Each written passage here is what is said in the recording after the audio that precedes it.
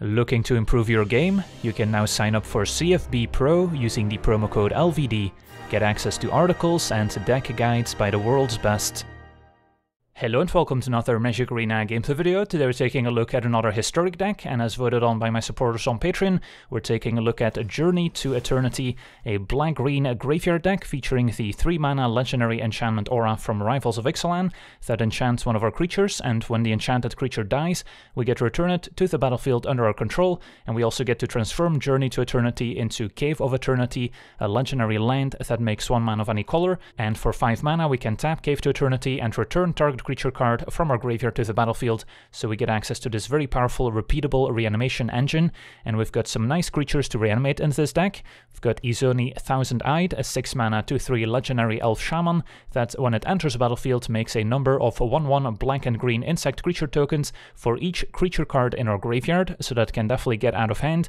And for a black and a green we can also sacrifice a creature to gain 1 life and draw a card, so that's also a nice way to potentially put additional creatures in the graveyard to then reanimate with our Cave to Eternity. And Izoni combines especially nicely with Craterhoof Behemoth, the 8-mana 5/5 mythic rare beast with haste from Jumpstart, and when Craterhoof enters the battlefield, creatures we control gain trample and get +X/+X until end of turn, where X is the number of creatures we control. So if we can end of turn reanimate Izoni, make let's say 10 tokens, and then reanimate Craterhoof Behemoth on the following turn, we can usually deal upwards of 100 damage.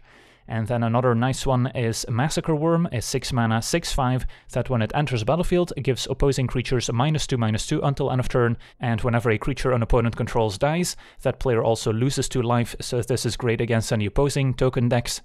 So these are some of the heavy hitters we can reanimate, and of course we are also kind of ramping towards them by transforming Journey to Eternity into Cave of Eternity, and we do have some mana creatures, so we're definitely capable of hard casting some of these creatures as well. So let's take a look at the rest of the deck. At 1 mana we've got the full playset of Llanowar Elves to speed things up a little, great in any green deck and no exception here. And then we also have the full playset of Stitcher Supplier. This might be one of the more important creatures in the deck, as it's a great way for us to fill the graveyard. When it enters the battlefield or dies, we get to mill 3 cards. And putting Journey to Eternity on Stitcher Supplier is also perfect, because when it dies and comes back to the battlefield, we get to mill 3 additional cards, and it's also a creature we don't really mind sacrificing or killing in the first place. And then at 2 mana we've got the full playset of Fiend Artisan, a 1/1 nightmare that gets +1/+1 for each creature card in our graveyard, so this very quickly turns into a giant threat by itself. And then for X and a hybrid black or green mana we can tap Fiend Artisan and sacrifice another creature to search our library for a creature card with converted mana cost X or less and put it onto the battlefield, and we can only use this at sorcery speed. So this is an additional way for us to search up Stitcher Supplier if we need to fill the graveyard, and it's very cheap to search up Stitcher Supplier since we only need 2 mana in addition to sacrificing a creature. And we do have some expendable creatures in this deck besides Stitcher Supplier, like the Goat token from Ghost Rider, which we'll get to in a second. Then we also have 4 copies of Skull Prophet, a 3/1 that taps for black or green, and we can also tap it to mill 2 cards, so if we don't need the mana we can keep on filling the graveyard. To fill it up for Fiend Artisan, maybe we can escape a Ghost Rider or just fill it up to find more of our heavy hitters to then reanimate with our Journey to Eternity. And then we've got the full playset of Ghost Rider, also perfect fit for this deck, a 3-mana 3/2 that when it enters the battlefield is joined by an 0/1 white goat creature token, and we can sacrifice another creature at any time to scry 1, so this also gives us access to an additional sacrifice engine besides our Fiend Artisan, so if we put our Journey to Eternity on Stitcher Supplier, we'll have plenty of ways to sacrifice it ourselves if the opponent doesn't end up killing our Stitcher Supplier instead. And then we can also escape Ghost Rider from the graveyard, exiling 4 other cards. Typically want to get rid of lands to keep as many creatures in the graveyard as possible for Undergrowth. And then Ghost Rider enters the battlefield with 2 additional +1/+1 counters, and we once again get the Goat token as well. Then we've got our 4 copies of Journey to Eternity. It is legendary, but we can still use the ability to return a creature when it dies to good effect, even if that means losing the extra legendary land. And then we also have 2 copies of Liliana, Waker of the Dead. This used to be Vraska as an extra sacrifice outlet, but now between the Ghost Rider, Fiend Artisan, and even Phyrexian Tower in the mana base, we don't really need access to more sacrifice outlets, and instead having a discard outlet can be useful if we end up with a few of these expensive creatures in hand that we cannot cast. So Liliana's +1 says each player discards a card, and each opponent who can't loses 3 life, and then we can also use it as removal with the -3, giving target creature -X/- -X until end of turn, where X is the number of cards in our graveyard, and if we can ever get to the -7 ultimate, it can also win us the game, as we get an emblem saying at the beginning of combat on our turn, we can put a creature card from any graveyard onto the battlefield under our control, and it also gains haste. Then we also have 2 copies of Rankle, Master of Pranks. This also has a lot of different purposes in this deck, as a way to potentially sacrifice our own creature that has a Journey to Eternity enchanting it. It can also help us discard some of those expensive creatures if they're stuck in our hand, and of course it's also a flying haste threat that can take out opposing planeswalkers. Then we've got 2 copies of Ravenous Chupacabra as an all-purpose creature removal spell that we can also reanimate, and then we've got our heavy hitters with Massacre Worm, Izoni and Craterhoof Behemoth, and then the mana base also includes 2 copies of Phyrexian Tower, which is an amazing addition for the deck as an additional sacrifice outlet to make sure we can transform our Journey to Eternity, and then it also ramps if we sacrifice a creature, allowing us to maybe play some of these more expensive cards ahead of schedule. And then we also have 7 swamps, 7 forests, 4 Overgrown Tomb, and 4 Woodland Cemetery. So that's our deck. Now let's jump in some games and see how the deck does. Alright, we're on the play with what looks like a keepable hand. We'll need to find a sacrifice outlet at some point to transform Journey, but we've got plenty of those in the deck between Fiend Artisan, Woe Strider, and even Phyrexian Tower.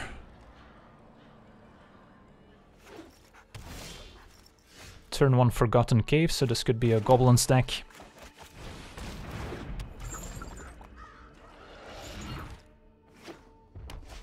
And yep, there's a wily Goblin. Well, our hand's not looking great at the moment. Do I even bother putting Journey on Skull Prophet? Yeah, it's probably okay. Can hold off any hasty Goblins, and then we can still mill ourselves for 2. At least a mono red deck is not going to have any way of exiling the Skull Prophet, so this Journey is transforming if the Skull Prophet goes away.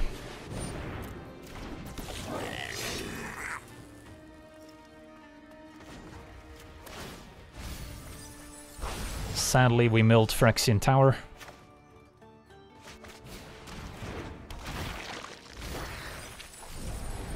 Alright, Woe Strider can also be escaped soon.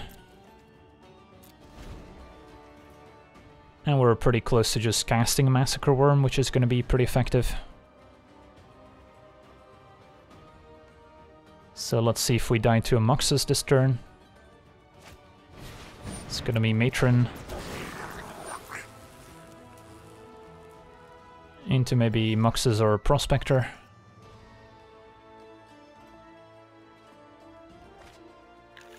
And there's Prospector. But no other plays for now, so let's mill for 2. And land is a good draw. So let's play Massacre Worm.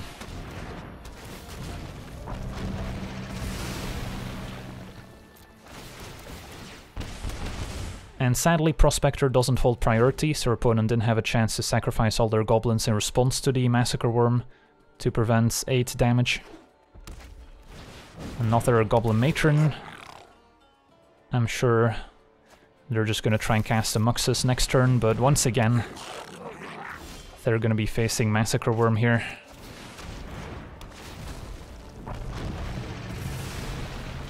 And once again, Prospector doesn't hold priority, so our opponent ends up taking more damage than they should have. So on the one hand, it would be nice if the game held priority whenever there's like a Skirk Prospector or Phyrexian Tower in play, in case you want to sacrifice something in response. But on the other hand, it would also slow down the game significantly, so it's kind of a tough situation. But yeah, on to the next one. Alright, we're on the play with a bit of a slow hand, no 1 or 2 mana plays. But we do have Journey and Woe Strider as a sack engine. I'm gonna try it. And then our best draw would be Stitcher Supplier.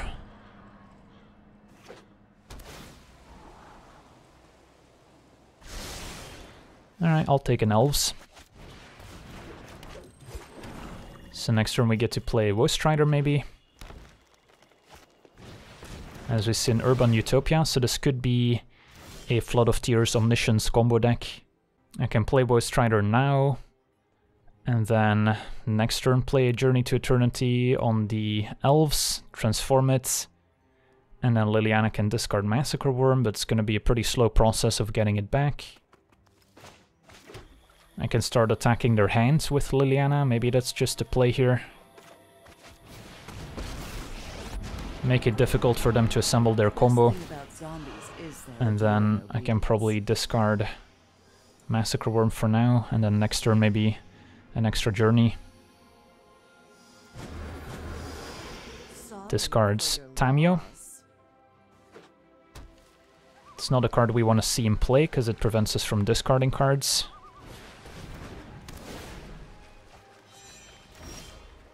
Alright, Fiend Artisan's nice, because that means I can search up a Stitcher Supplier next turn.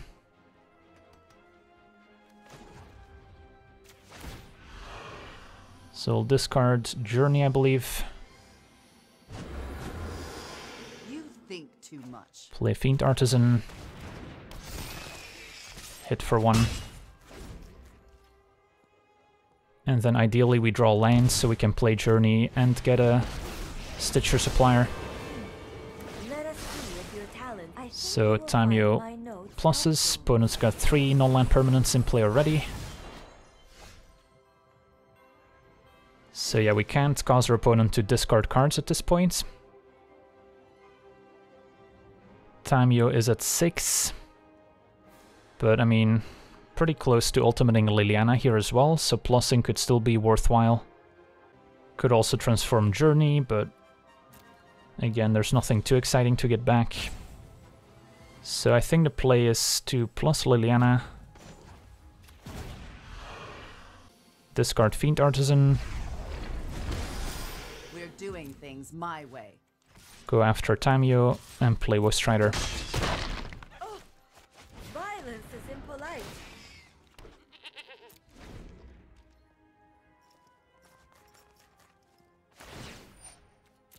So Tamio couldn't -3 anymore. No Flood of Tears in the graveyard yet, but that's maybe what they're looking for. Tries to find a Narset instead. They did reveal a Flood of Tears, so maybe they had one in hand, but they can't cast it at the moment. And it's just a Risen Reef.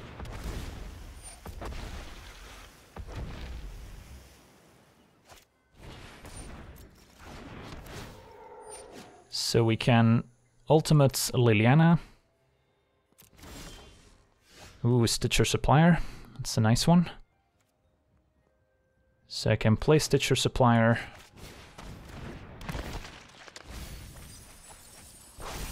Play Journey on Supplier. Sacrifice it to the Ghost Rider. The Scry, I guess, doesn't matter here.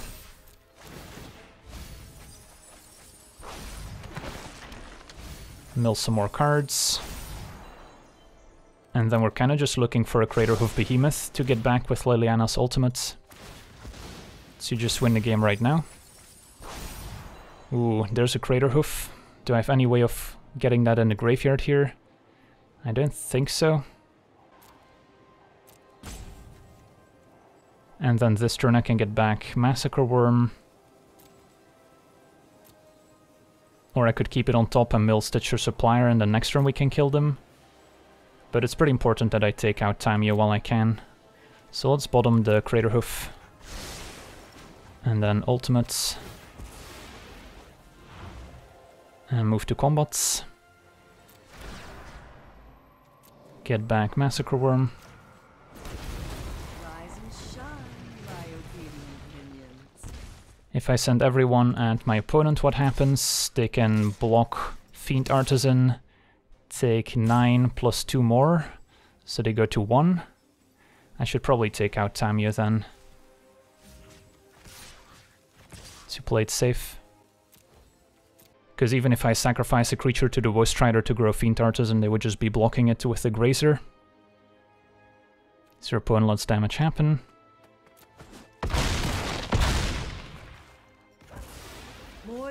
We'll pass. We were so close to getting the kill with Craterhoof. So our opponent's got 3 non-land permanents in play. They need a 4th for Flood of Tears to combo off, so it's not gonna happen this turn. Alright, so let's see if we can mill a Craterhoof Behemoth here. Alright, no Craterhoofs, but we can just attack with everyone and win the game. Alright, so even Tamio not letting us discard a card from the opponent's hand didn't end up mattering too much in the end, as we got to see a Liliana emblem. Don't see that one every day. On to the next one. Alright, we're on the draw. A keepable hand. Elves into Artisan into maybe a turn 3 Chupacabra. And then we'll see if we can just hardcast Izoni or if we try and find a way to discard it.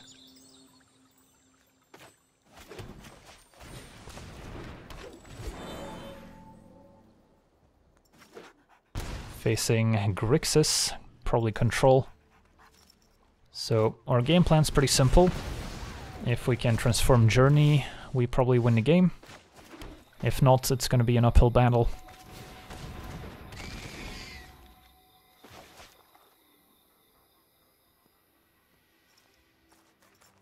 The Dragonfire exiling the elves, so we don't even get to grow Fiend Artisan here.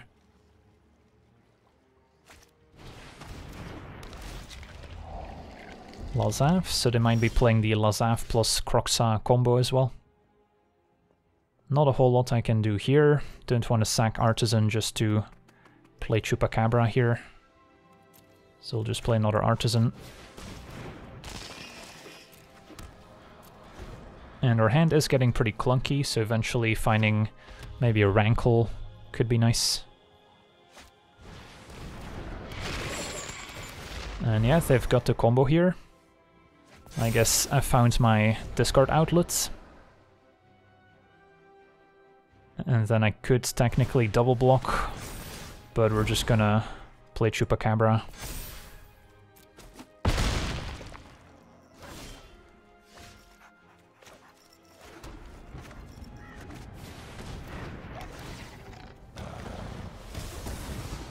And hit for 6.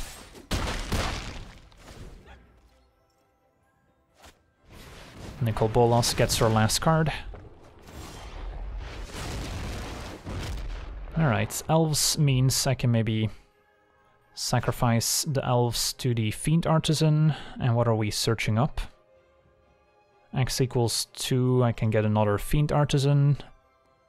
That's decent, I suppose. Or I can get a Stitcher Supplier to fill the graveyard some more. I think I like getting another Fiend Artisan, and then next turn maybe gets Stitcher Supplier.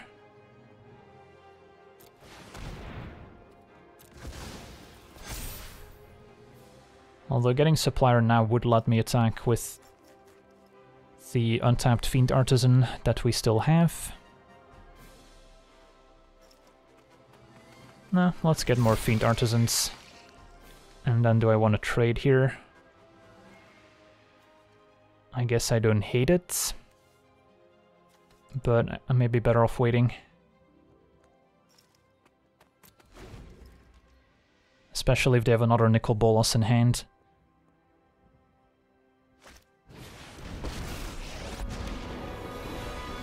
I'm looking for new minions. Liliana can kill one Fiend Artisan.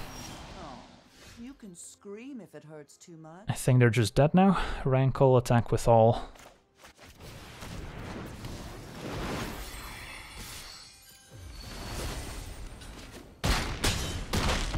Alright, so interesting game against Grixis Titan Shift deck with the Kroxa plus Lazav combo. On to the next one.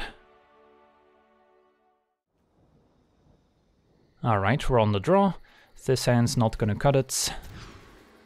This is a bit better. Don't have a Journey to Eternity, but we get to go Supplier into probably Fiend Artisan on 2. And then turn 3 I can maybe just activate the Fiend Artisan.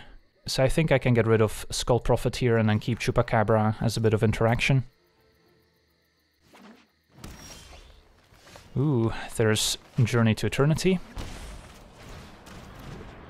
And we'll have the Fiend Artisan in play to make sure we can transform Journey. Facing a green-white Spirit Dancer deck. Alright.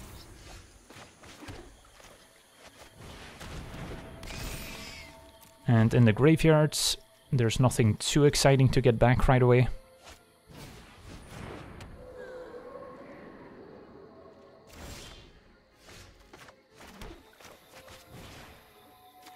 I'll just keep Fiend Artisan on defense for now.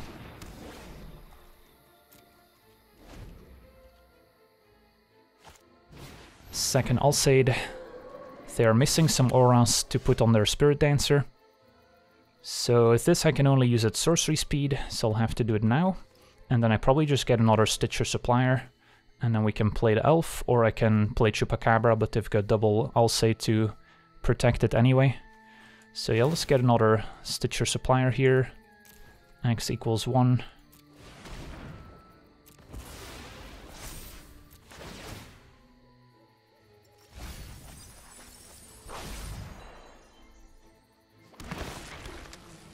And we'll have a very full graveyard in just a second here, as we already see Izoni.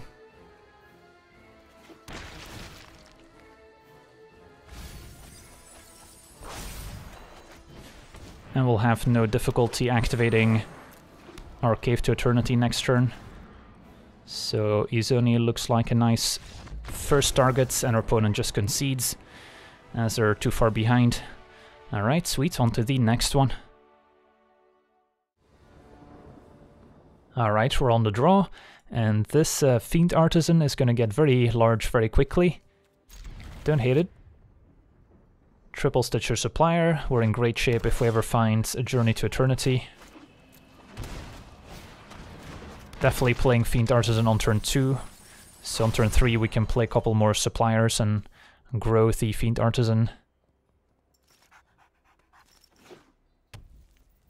Facing Mono Black.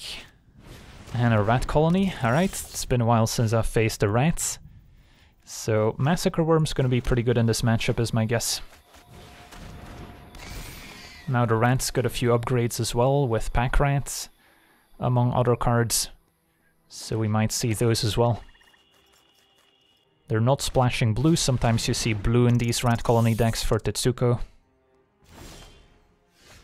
So what's my play?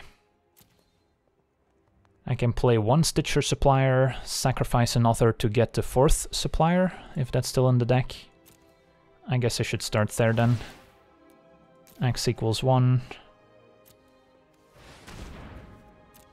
Could also get a Lanor Elves to just hardcast Izoni.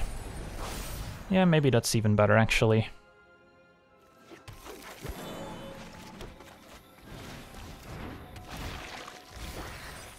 And then Izoni just makes a million tokens to block the rat colony.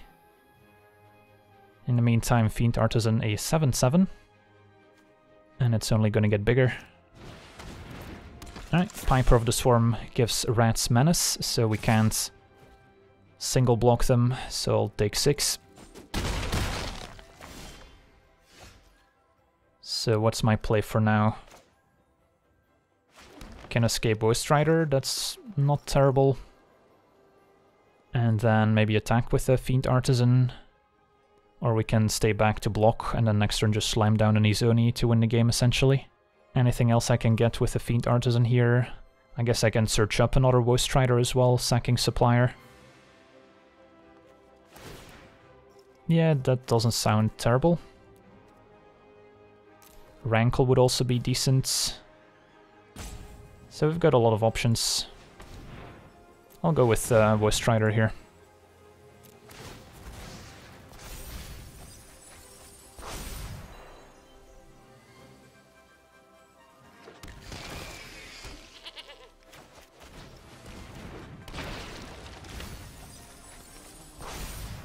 And we'll pass. And then next turn Izoni should be quite strong. And there's a Pack Rat.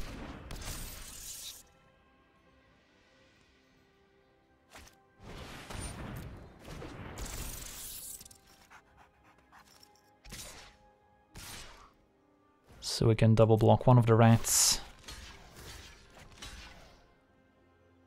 And even get a bit of scry value here by sacking the goats. Although I guess it's gonna get milled by the supplier, but I can get rid of any non-creature spell essentially.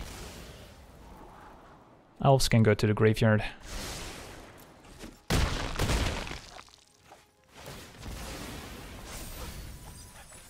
Ooh, there's a Craterhoof.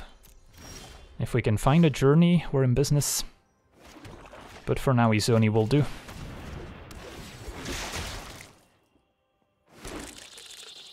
Yeah, let's attack with a Fiend Artisan, why not?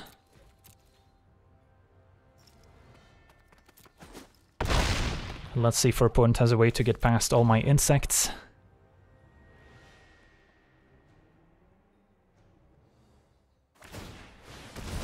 Piper steals Fiend Artisan, but that's not gonna do it here. Alright. Sweet. On to the next one.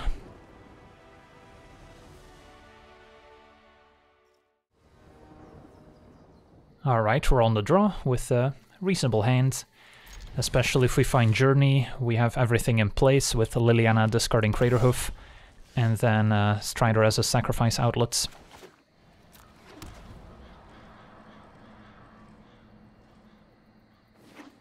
Facing a blue-red Riddle form deck, so we're gonna get attacked by a bunch of flying creatures. And yeah, we don't have any flying creatures at the moment to get in the way.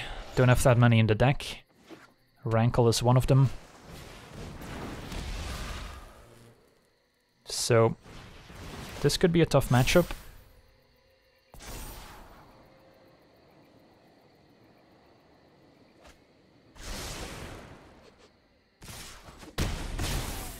Down to 15 we go. Playing Liliana doesn't really accomplish all that much. It soaks up a bit of damage. I think I would rather just play Woe Strider for now. And hit for 3.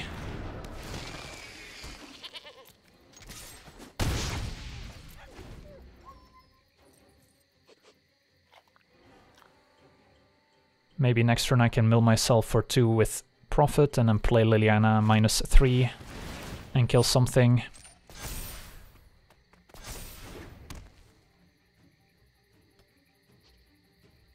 And yeah, we're taking quite a beating here. It's gonna be Shock to take out Strider.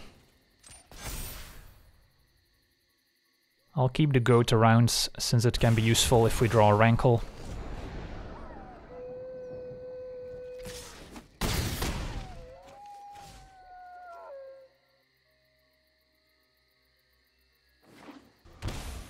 Steam Vent's untapped.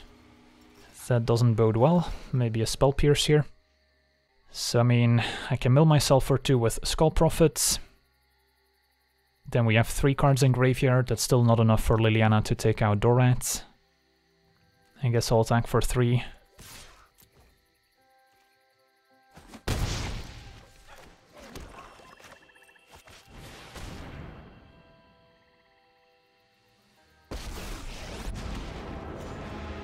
Every death is an opportunity to increase my influence. Discard Craterhoof.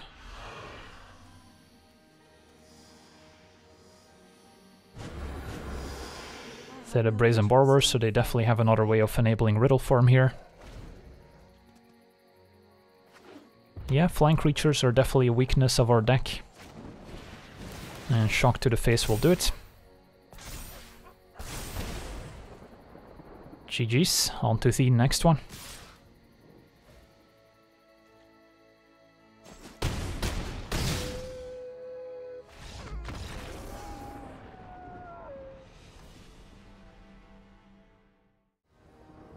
Alright, we're on the play with a pretty nice hand. Although we are missing green mana, so that's something we'll have to look for. Although Artisan could technically sack Supplier to get a Llanowar Elves as well, even without green mana. So that's still potentially a way for us to cast our Journey. Although we would prefer to play Journey on the Supplier to begin with.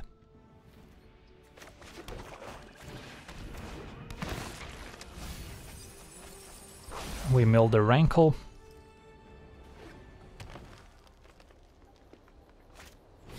Turn 1 commune with dinosaurs, so a dinosaur tribal deck finds a rootbound crag.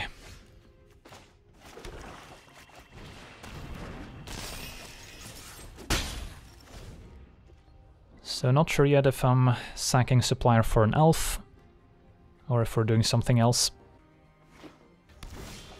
Alright, there's a green mana.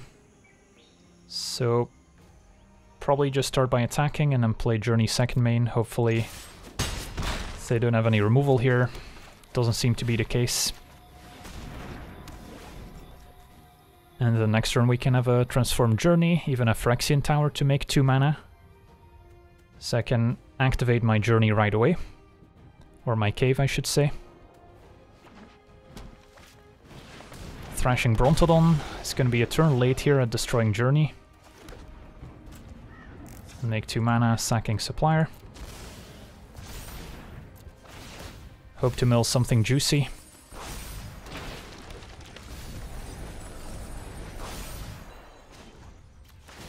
I guess Rankle's a little bit better here than another Fiend Artisan. Attack with both. And then we can sacrifice Supplier to the Rankle trigger.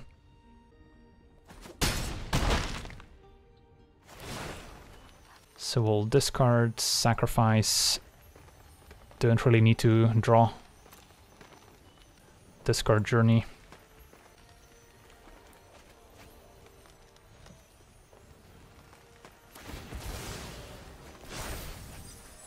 There's Izoni and Chupacabra, so now our graveyard is nicely stocked.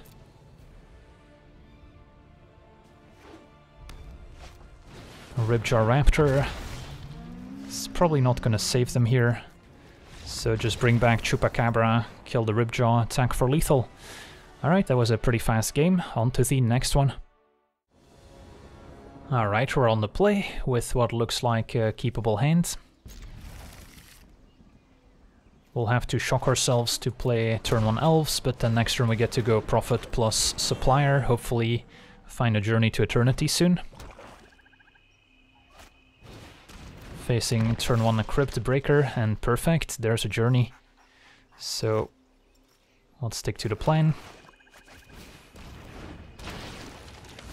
And hope we don't get Thought Seized here.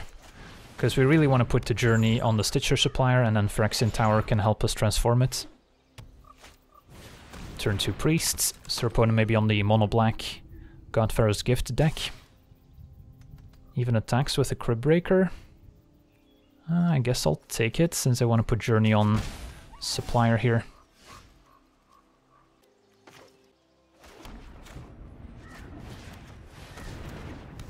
And then I guess I don't have to sacrifice it to Phyrexian Tower right away, so we'll play another Elves instead. Because the mono-black deck's usually not going to have any ways of messing with my enchantment or exiling my creature here. And then I get to mill myself with Skull Prophets. And next turn we should be able to activate the Cave.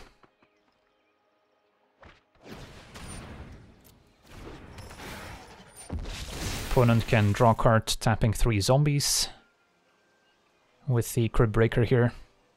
And then still maybe 2 mana from Priest to do something. And then in the graveyard hopefully we can mill like a Massacre Worm. Izoni could be good.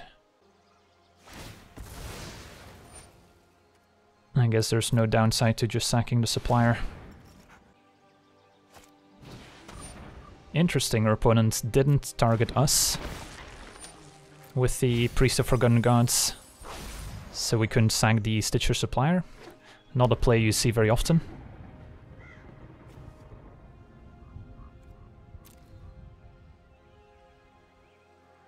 So there's a Gate to the Afterlife to combo with Godfarrow's Gift. End of turn we can mill ourselves with Prophets. And there's Woe Strider as well. Alright, so our opponent had a pretty efficient turn here.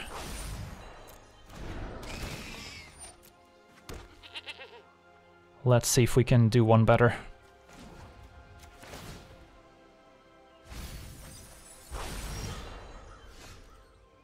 Alright, so probably start by sacrificing Stitcher Supplier to Phyrexian Tower.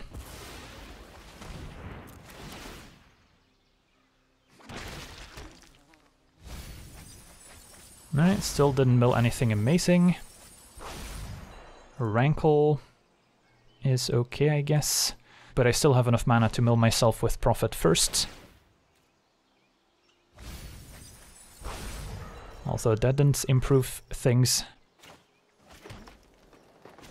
So I can activate my cave, get back Fiend Artisan, or just another supplier to keep digging.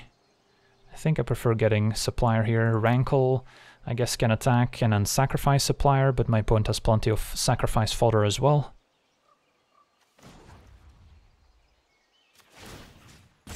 Just get another supplier. And then hopefully next turn we can find something juicy. I like this Craterhoof Behemoth is looking mighty fine.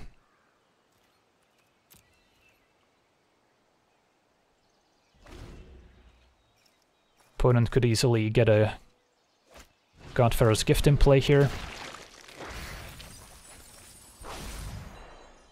And hopefully they don't have a Massacre Worm to discard, because that's gonna hurt.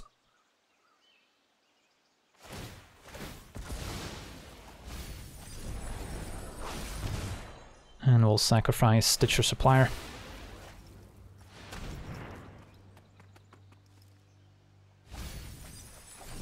Chupacabra could be okay. There's Gate to the Afterlife.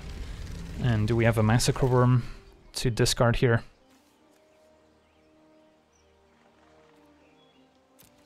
That's what they need.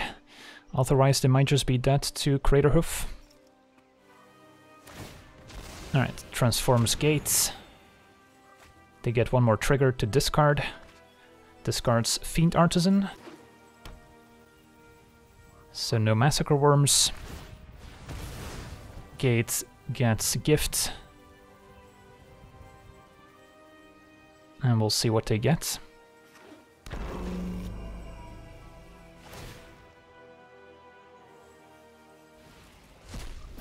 Goes for a giant Fiend Artisan. Alright, so that is lethal, because they can sacrifice their own priests with Woe Strider to grow this up to a 15/15, so I will have to chump it. So that might mean Craterhoof is no longer lethal. But we'll see here. Izoni is also looking pretty strong.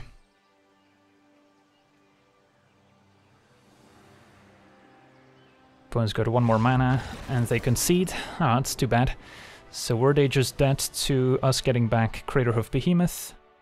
So we would have 4 creatures in play. Craterhoof gives all creatures trample and +4/+4, so yeah, I guess that would just be lethal by itself. And if somehow we needed to play differently, we could maybe get back Izoni, and then just chum block, and then the turn after Craterhoof would be more than enough to win the game. Alright, so we got to kind of beat the metagame version of our black-green Journey deck. I do think the mono-black Gift deck is a bit more consistent than our black-green Journey deck, but we can potentially go over the top even if they manage to get the Gift in play, if we get to chain together cards like Izoni and Craterhoof Behemoth, as we saw in this match.